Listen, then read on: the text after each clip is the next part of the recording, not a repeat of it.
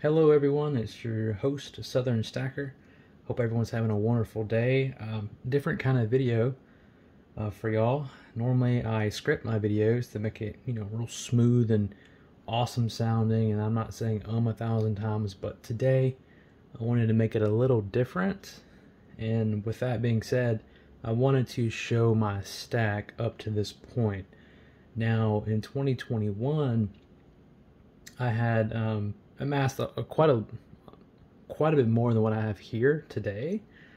However, I had to sell some of it because my brother got pretty sick and we had to pay some medical bills, but that's okay. He's doing great, and the stacking journey has started again this month, and I'll go through it and show y'all and tell y'all what I got this month. But I guess we'll just kind of start with something in front of me here. I guess I got some cash laying up here. I'll start with this. It's not in the screen here, but now it is.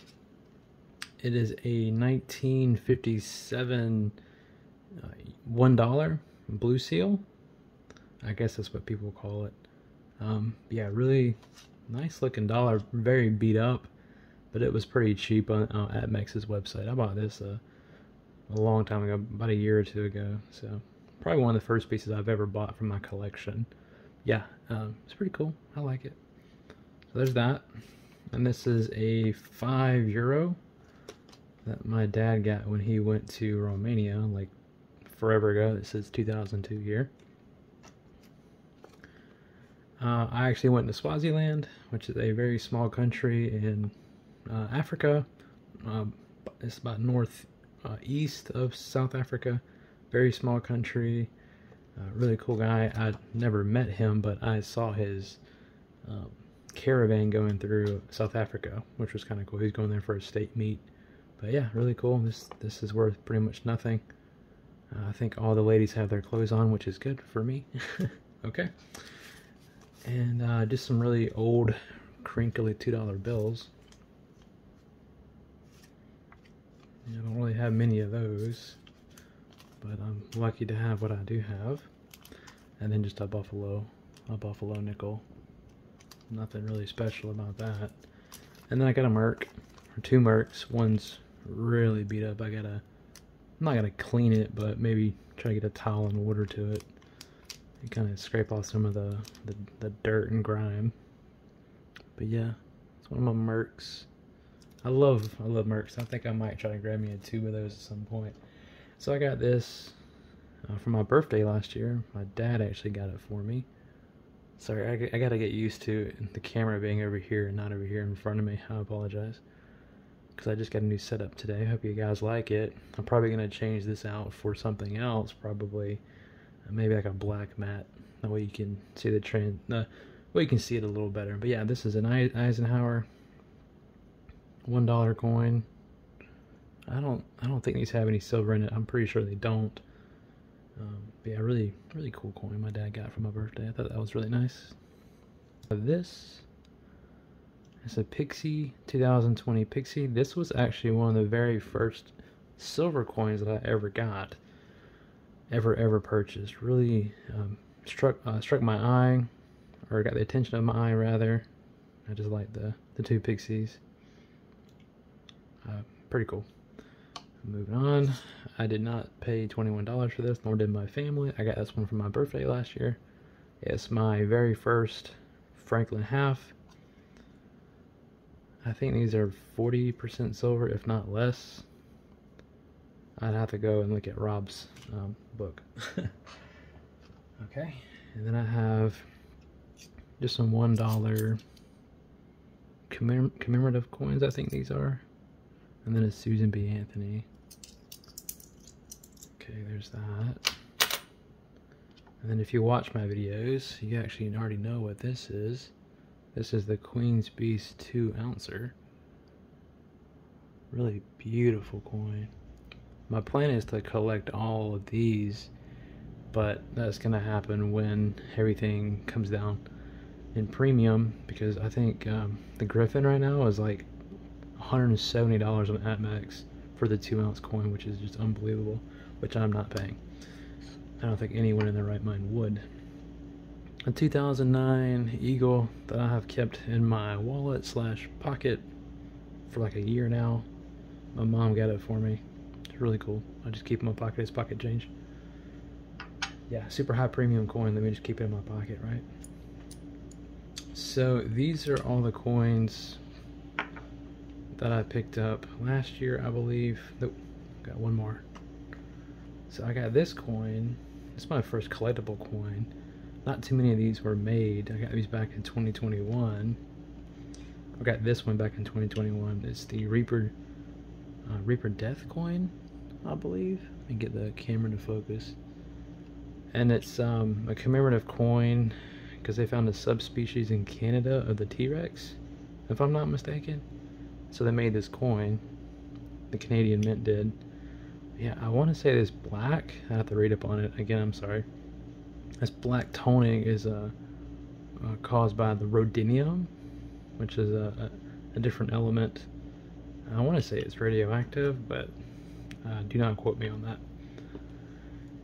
So there's that, and then I got some of these tubes from Atmex a long time ago, just some buffaloes. More buffaloes. These were on sale. And then some war nickels. Just a roll of that. I don't feel like I have a whole lot, but then I feel like I do. I don't know. It adds up to be a lot. And then I actually found this one coin roll hunting. It's a 1945 Jefferson war nickel. And these three, kid you not, are the very first silver coins I ever purchased. Were these silver quarters. Very first. I had about 40 of them, but I had to sell some. But I wanted to keep these. Yeah, so I got 3 of those. I love how they feel, and they're slick too. They're so slick. Probably overpaid for them, honestly. There's nothing in there. I wish there was. Maybe one day, right? Let me get this other seal open. And this is where the bulk of my silver is. I have and I don't care about touching these. I'm gonna buy more, so it's whatever. A Morgan Peace Dollar. Also one of the first coins I ever bought. Really cool. I know I keep saying one of the first ones, but these are really the only coins that I've purchased. Anyway, 2021 Type 2 Eagle. I think these things are freaking awesome. These suckers are gonna be worth some money one day. I already know it. Sorry, it's like really cold in my room. Even though I live in Alabama, it's freezing down here right now because of the Arctic vortex is what they call it. But anyway, this is Canadian 2022, I believe. 21, sorry. And then I got 3 Britannias. I think Britannias are freaking awesome. They're so cool.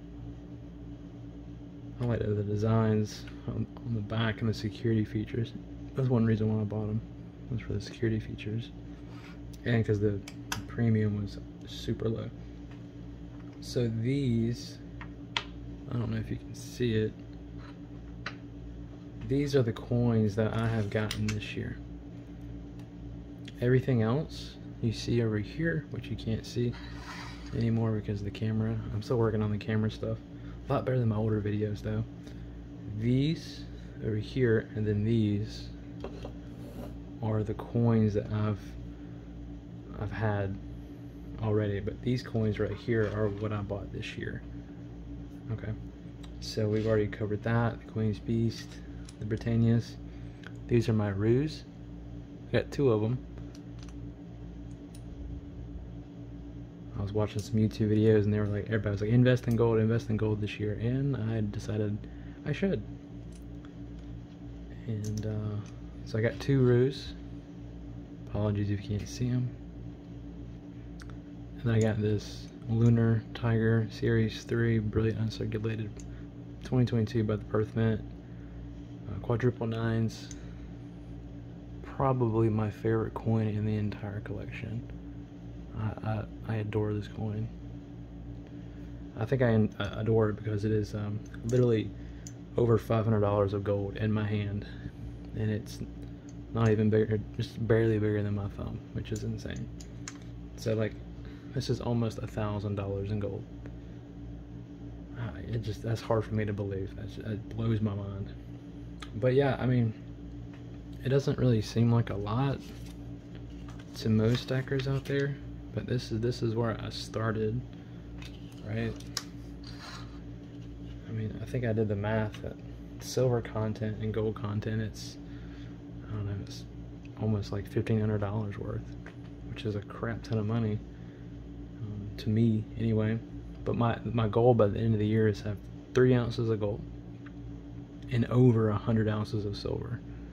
So that's quick math in my brain, which is probably gonna be wrong, $5,000–6,000 worth. So I'm really excited for that goal, and I think I'll hit it this year. But anyway, thank you guys for watching this video. I know it's different. Again, normally I script my videos to kind of make it sound cool and everything sounds right, but I just wanted you guys to get a raw video of what my stack looks like. There's a couple more stuff over here that you guys can't see, like just a bunch of old Canadian coins that I would pull out when I would do my searching for wheat pennies. And I got a bunch of wheat penny rolls, but no one really cares about the copper stuff. But anyway, thanks for watching, you guys, and I appreciate each and every one of y'all. Hope you guys have a good rest of your week, and I'll see y'all next time. Peace out.